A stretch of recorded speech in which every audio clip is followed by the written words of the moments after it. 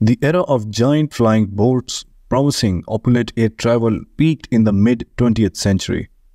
Initially, they thrived due to their water landing versatility and luxury amenities like lounges and restaurants. However, evolving aviation trends led to their decline. Economic considerations, added weight, maintenance challenges, and the rise of land-based airliners led major airlines to abandon giant flying boats by 1950s. Despite pioneering efforts and audacious concepts, the era of giant flying boats ultimately succumbed to the changing landscape of air travel. The world's first jet airliner and a massive flying boat debuted in 1952 as two unique aircrafts in aviation history. A pioneering enterprise, the flying boat thought it provided a greater and more opulent flying experience, replete with lounges, restaurants, and private rooms. The world watched with bated breath as flying boats rose to become unrivaled sky giants.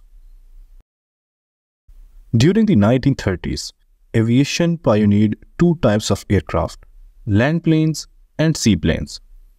For takeoff and landing, land planes required a traditional runway, but seaplanes could smoothly fall into the water's surface. This disparity was particularly pronounced in the 1930s when many cities lacked appropriate airports and runways were frequently crude. The Earth's surface, on the other hand, was plentiful, with bodies of water providing flying boats with unequalled ability to land and take off from nearly anywhere with an open expanse of water, providing them with a versatility that land planes just couldn't match. The German Dornier DOX flying boat made its transatlantic journey to the Hudson River in New York, marking an important milestone in commercial aviation's history. The Dornier DOX, unveiled in 1929, was a pioneering flying boat that held paramount significance in the history of luxury travel. This colossal aircraft, born during an era when the land plane's development was hampered by a lack of suitable runways, introduced opulent amenities like lounges, restaurants, and private suites. Its role in shaping the perception of flying boats as the future of long-range air travel marked a pivotal chapter in the rapid evolution of commercial aviation. However, despite its grandeur and allure, the Dornier DOX ultimately faced challenges that led to its ultimate demise in the realm of commercial aviation. Flying boats grew bigger, heavier, and more competent, allowing them to reach distant parts of the planet that standard planes couldn't. As a result, they became the favored form of transportation for the people who could afford luxury, providing comfort and protection. Flying boats were the future of long-distance air travel as they evolved. In 1943, a British aircraft company began developing the next generation of flying boats, imagining a massive aircraft that would change the face of air transport. However, owing to the worldwide turbulence of the World War II, the development of new airliners were temporarily halted.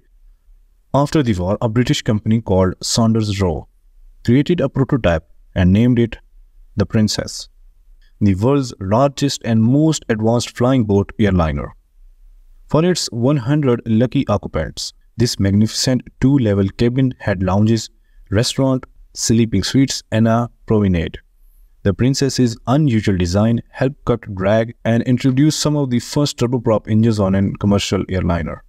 The intricate design of the Princess allowed it to attain speeds of over 600 km per hour and soar up to 39,000 feet and travel over 9,000 kilometers, more than twice the capability of previous flying boats.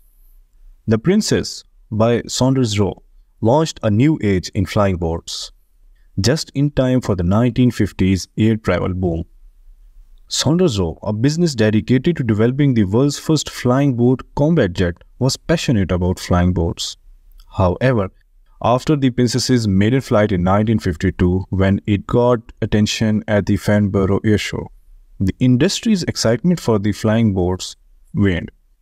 The war had resulted in the development of land-based bombers as well as the building of a slew of new airports with large concrete runways.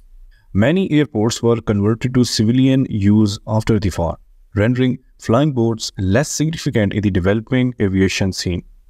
As a result, Saunders-Roe had difficulties in adjusting to the realities of post-war air travel, emphasizing the requirement of a more suitable and efficient aviation business. Due to economic reasons, major airlines globally phased out flying boats in favor of land-based airliners in the 1950s. Flying boats required strengthened fuselages for water landing, which added weight and decreased aerodynamic performance. They also caused cabin pressurization issues, necessitated additional pilot training, and imposed high maintenance and requirement owing to corrosive seawater exposure. These issues made flying boats less financially viable for airlines. Despite these obstacles, Saunders-Roe remained dedicated to the benefits of flying boats, emphasizing on their size, safety, and low infrastructure needs.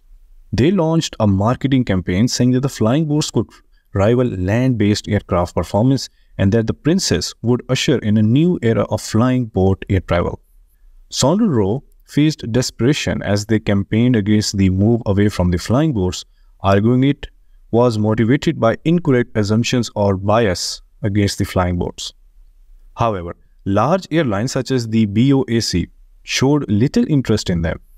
Instead, they purchased a fleet of de Havilland Comets, the first jet-powered airliners in the world.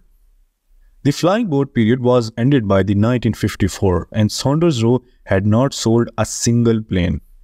After 2 years of looking for a buyer, the business decided to put the Princess and 2 completed airframes in long-term storage.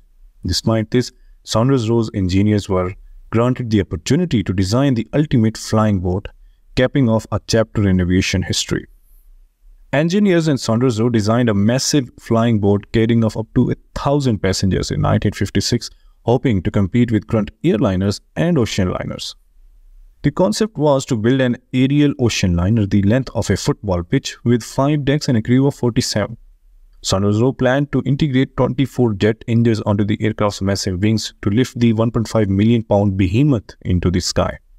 The plane would have plenty of room within the wings for engineers to maintain and wander around while in flight, a tribute to the era's lofty ambitions. The concept sought to move a large number of people throughout the world in an effective manner.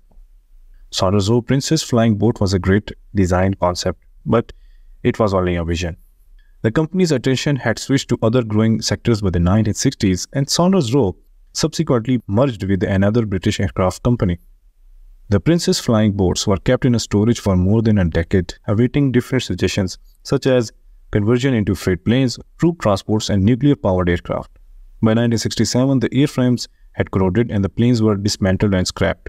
The Princess flying boats embodied both futuristic and antique design concepts, representing the majesty and refinement of the era. In the end, the grand era of giant flying boats, with their promise of opulent air travel, succumbed to their evolving landscape of aviation. The allure of lounges, restaurants, and private suites in these magnificent machines couldn't withstand economic realities, added weight, and maintenance challenges. As major airlines transitioned to land-based airliners, the giant flying boats, once the sky's unrivaled giants, faded into history. Despite their decline, the audacity and innovation of the flying boats era left an undeniable mark on the aviation history. Their opulence and pioneering spirit remain a testament to an era when the skies knew no limits. Thank you for watching my video. If you like it, do subscribe to this channel